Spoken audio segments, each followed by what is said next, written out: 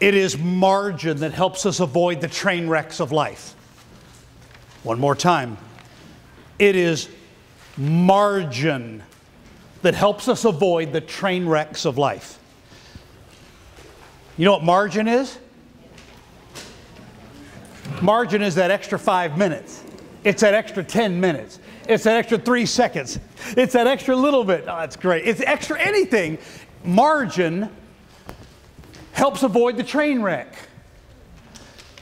I have recently learned on the tennis court, out at the Hack, when I was getting upset at something someone else was doing, one of my friends took me aside, and here's what she told me.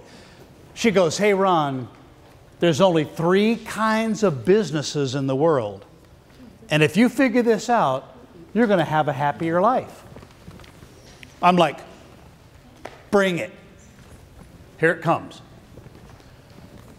I learned there's my business, there's your business, and there's God's business.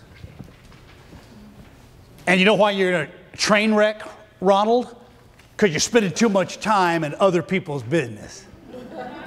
That, straight up, isn't it? Or you're trying to play God and stuff that you can't control. You can't control the weather or tornadoes or snowing or whatever, even though I wish Gala could make it snow. You know, you can't.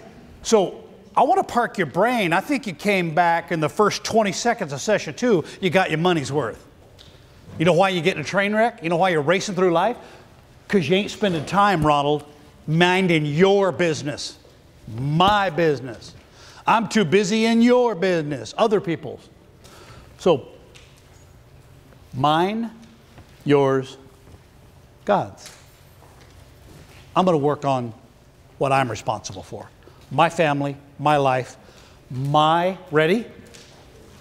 Character, my connection to others, my competence, and my commitment to change and growth and learning. That is my ethos, pathos, logos, and sophos.